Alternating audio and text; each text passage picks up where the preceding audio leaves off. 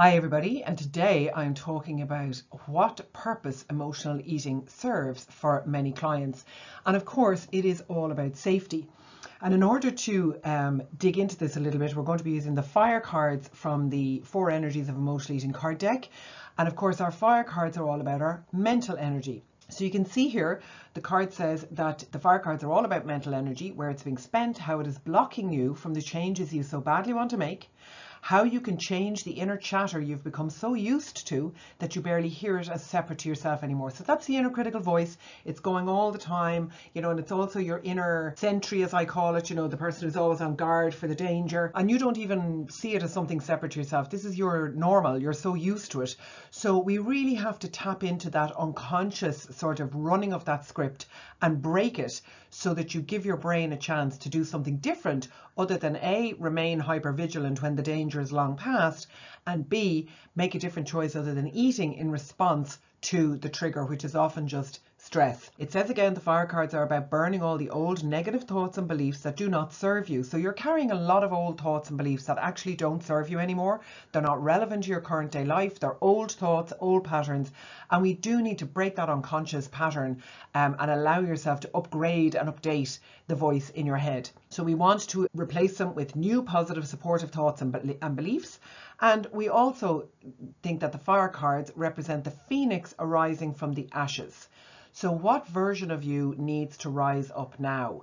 So this is about doing a bit of an update or an upgrade. It's almost like, I don't like to say a factory reset in terms of the computer in your brain, but certainly to do a big software update and really try and allow yourself to let go of some of these unhelpful thoughts and beliefs and triggers that keep you stuck in that pattern of emotional eating, which again is all about safety. And we're going to dig a little bit deeper into that now. Okay, this card is one of the first cards of the fire energy suit, and it says your brain is trying to keep you safe. So it shouts danger, danger whenever it thinks you're threatened. So of course, this is why we have the fire alarm sort of light. You see the flashing siren and you're like, there's something's going wrong. Where's the danger? Where's the danger? And the card says, if you learned how to eat as a way to self-soothe back then, this can become a deeply internalized response to stress or anything else you believe is difficult to handle. So many of our clients experience a trauma in their younger life. Okay, so that could have been or just an adverse childhood experience or some kind of difficult element of their family life. So it's very common here in Ireland, for example, that a parent might have been an alcoholic. There might have been a diagnosed or undiagnosed mental illness or physical illness. For instance, my mum went through a 2-year period of very severe depression after a very serious car accident that she had. So in our family, that was a very challenging time for us. It was quite traumatic for everybody. One minute my mum was there, the next minute she was in hospital for 6 weeks. Then she was at home for 6 months but couldn't walk properly. And then she went through 2 years of depression. And I was 8 or 9 at the time.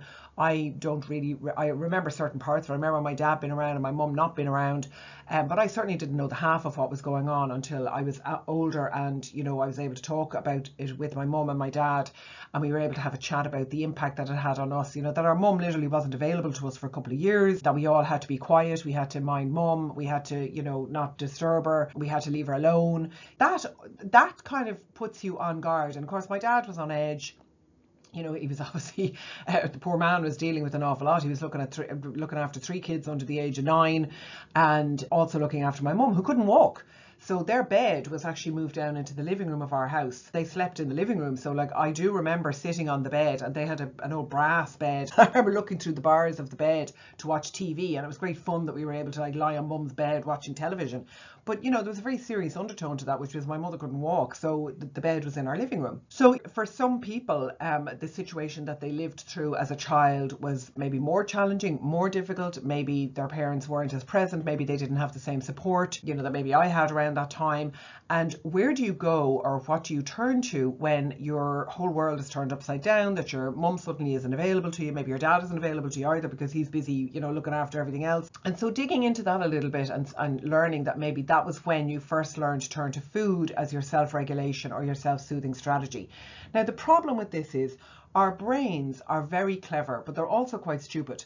So the brain will immediately latch on to anything that it perceives works. So this is an autopilot. So for example, when you learn how to drive, you have to think about all the actions that you have to take to drive the car, and then eventually it becomes automatic. You get into the car, you drive 20 minutes, you get to where you're going, and you suddenly realize you don't remember 1 second of the journey because you've been in your head the whole time thinking about something else.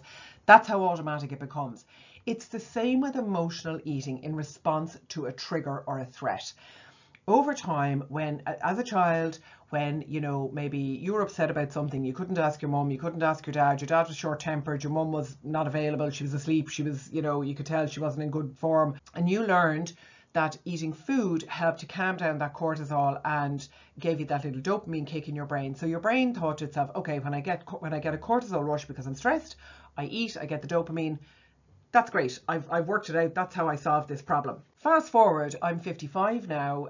My mother's walking around and playing golf and doing all the things she always does. And, she never experienced depression again after that. It was one period of episodic depression, as they call it, as opposed to, enduring chronic depression. But I may still be somebody who's hypervigilant and still be, looking out for the threat. A lot of clients would have become very attuned to the emotional environment around them. So, what kind of humour is mama in? What kind of humour is dad in? Is he going to give out to me? Is he going to shout at me? Should I just go to my room? Will I tell the other kids to keep quiet? All of this kind of thing. And this is what you have to understand about long-standing emotional eating that maybe started in childhood. Your brain has not got the memo that the danger has passed. Your brain has not got the memo that you do not need to be taking the emotional temperature of everybody all the time.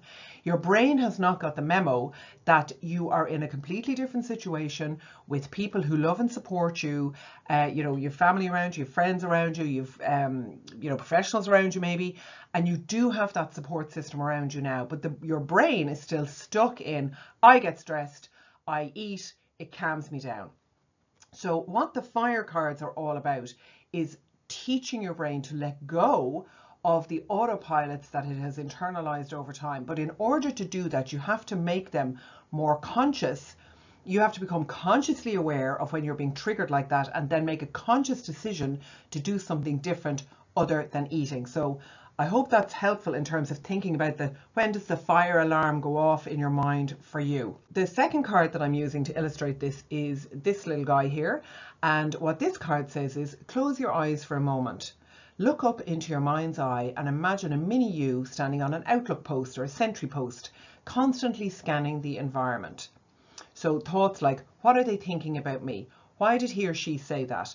What does my boss really think? What does she or he really like me? Now the card says tiring much, and of course that is very tiring. It is mentally exhausting to be on hyper alert all the time looking for, I often do this with my clients, where's the next danger? Where's the next danger? Where's the next danger? Where's the next danger?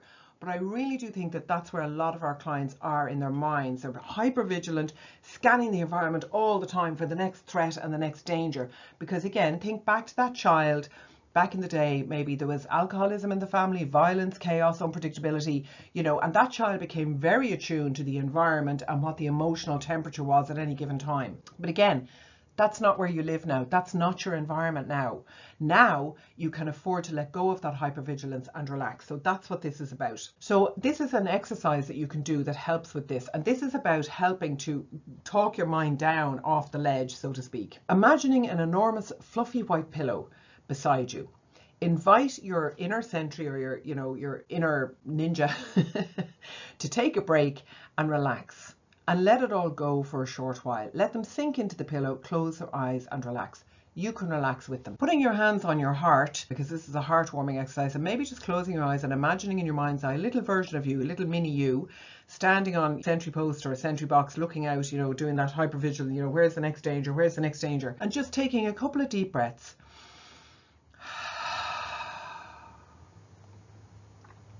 And then maybe as the adult you are now, stepping into that picture in your mind's eye and putting your hand out and inviting that mini you or little you to step down from the sentry box and lie down on an enormous white fluffy cushion or pillow or whatever you want, a big balloon, maybe bean bag, and just invite the child to step down, the little you, the mini you, and take a break and just lie down on the bean bag. And maybe you can sit or lie down on the bean bag with them and just breathe into that image for a few moments. Just giving yourself permission to take a break from the hypervigilance. Now you can do that exercise for as long as you feel you need to, for as long as you feel you need to bring yourself down off the ledge. And what's really important to understand about this activity is this is not something I want you to try and do in the moment when you are stressed and you're thinking about an alternative to eat. We're not there yet. When I want you to actually do this is actually at a moment in time where you're beginning to feel a little bit pressurized, or you might just be running a low level of anxiety, but you're certainly not at the point where you're going to go down to the fridge or ring the takeaway. Even when we did it just now while you're watching this video, that's a very helpful thing to do. So how I often explain this to clients is this idea of being up to 90. So in Ireland we say, oh, I'm up to 90, I'm so stressed, I'm up to 90. And actually I've long ago started thinking about that as like a barometer of 10 to 100, where 100 is the bulb of the thermometer, or it's almost like that bell in the fairground where you bang the hammer and the thing shoots up and rings the bell. If you're up to 90 a lot of the time, it doesn't take much for you to get to 100, and 100 of course is when you'll be triggered to binge. So the more you can actually bring your system back down to below 90, bring it down to 30 or 40 or 20 or even 10, the longer it'll take for it to get up to 90, and then the longer it'll take even more to get it to 100. So doing that kind of relaxation exercise where you just bring yourself down off that ledge, that sentry post, lie down on the cushion, take a break, you're bringing your system back down to 20 or 30, and it's going to take it that much longer to get up to 90 or 100. So doing that exercise maybe once or twice a day can be very helpful. And set an alarm on your phone, remind yourself to do it, or bring it in as a new habit where you do it in the morning. My intention today is to be relaxed and calm. My intention today is to let go of hypervigilance, and do that little exercise in the morning, and then do it again at night before you go to bed. Because even though maybe there's nothing much happening in the morning or the night, because it's during the middle of the day that all the action happens, just training yourself to bring your system down from 90 to 10, 20, 30, whatever it is a way of just resetting the system. And of course what we're trying to do is turn this very sensitive alarm off so that it doesn't go off every single time you think somebody's looking at you crooked or having a negative thought about you. Never mind all the other challenges that you might think you're having in your life. So I really hope that makes sense. And those fire cards, they're all about this mental energy and how your brain is not actually helping you, and in fact it's maintaining your emotional eating by continuing to trigger you into anxiety or fear or whatever the emotions are that then trigger a binge. And the purpose of the binge is to get the dopamine hit, which counteracts the cortisol and brings it back down. But it doesn't solve the underlying problem, which is that your hypervigilance system is running at full strength all the time.